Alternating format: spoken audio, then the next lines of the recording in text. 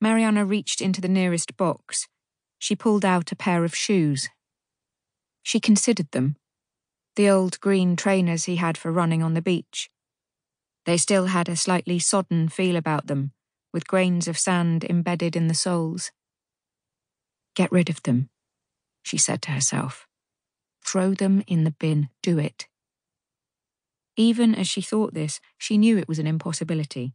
They weren't him, they weren't Sebastian, they weren't the man she loved and would love forever, they were just a pair of old shoes. Even so, parting with them would be an act of self-harm, like pressing a knife to her arm and slicing off a sliver of skin. Instead, Mariana brought the shoes close to her chest. She cradled them tight, as she might a child. And she wept.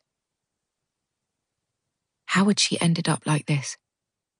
In the space of just a year, which once would have slipped by almost imperceptibly, and now stretched out behind her like a desolate landscape flattened by a hurricane.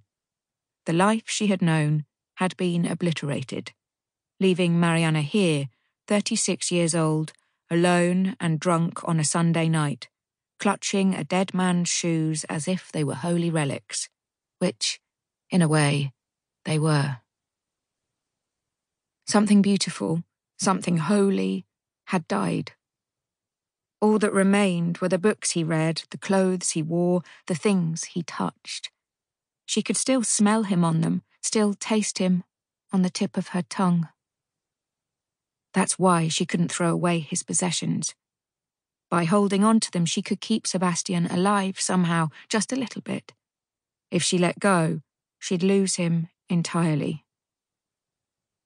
Recently, out of morbid curiosity and in an attempt to understand what she was wrestling with, Mariana had reread all of Freud's writings about grief and loss.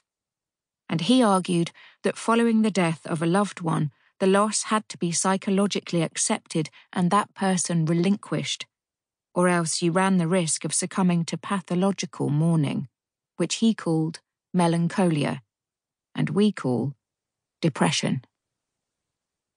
Mariana understood this. She knew she should relinquish Sebastian, but she couldn't, because she was still in love with him. She was in love even though he was gone forever, gone behind the veil. Behind the veil, behind the veil. Where was that from? Tennyson, probably. Behind the veil. That's how it felt. Since Sebastian died, Mariana no longer saw the world in colour. Life was muted and grey and far away, behind a veil, behind a mist of sadness. She wanted to hide from the world, all its noise and pain, and cocoon herself here in her work and in her little yellow house. And that's where she would have stayed, if Zoe hadn't phoned her from Cambridge, that night in October. Zoe's phone call after the Monday evening group. That was how it started.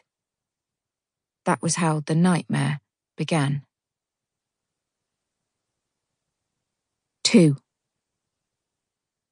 The Monday evening group met in Mariana's front room. It was a good-sized room. It had been given over to the use of therapy soon after Mariana and Sebastian moved into the yellow house. They were very fond of that house. It was at the foot of Primrose Hill in northwest London and painted the same bright yellow as the primroses that grew on the hill in the summer. Honeysuckle climbed up one of the outside walls, covering it with white, sweet-smelling flowers, and in the summer months their scent crept into the house through the open windows, climbing up the stairs and lingering in the passages and rooms, filling them with sweetness. It was unseasonably warm that Monday evening. Even though it was early October, the Indian summer prevailed, like an obstinate party guest, refusing to heed the hints from the dying leaves on the trees that it might be time to go. The late afternoon sun flooded into the front room, drenching it with a golden light tinged with red. Before the session, Mariana drew the blinds, but left the sash windows open a few inches to let in some air. Next, she readjusted the chairs into a circle. 9 chairs.